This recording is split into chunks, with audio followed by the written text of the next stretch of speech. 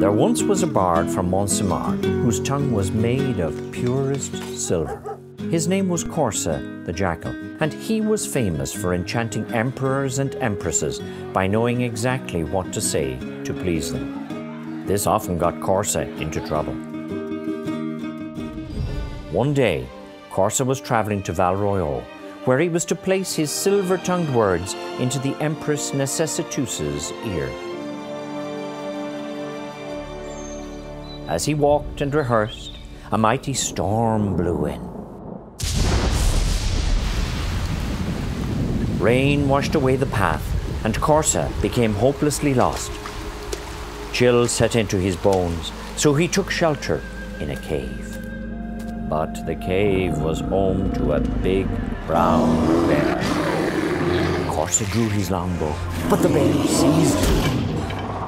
"I was just about to go out for dinner," said the bear. "Nice of you to drop by." He looked at Corsa and began to drool. "You shouldn't do that," replied Corsa. "I am old and stringy and not at all good to eat. Let me share your cave, and in the morning I will gather honey and berries. You shall have a feast fit for kings." "Agreed," said the bear. "But go no further into the cave. You won't like what you'll find there." Corsa warmed himself by nestling into the bear's thick fur. The bear fell asleep, but Corsa was kept awake by the thought of what lay further in the darkness. Finally, he could no longer endure the mystery.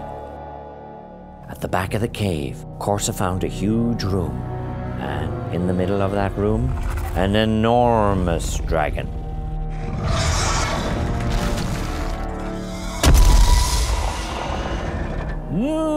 Said the dragon.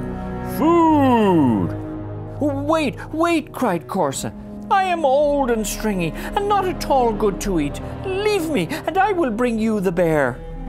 "I think not," said the dragon. "That bear promised me breakfast."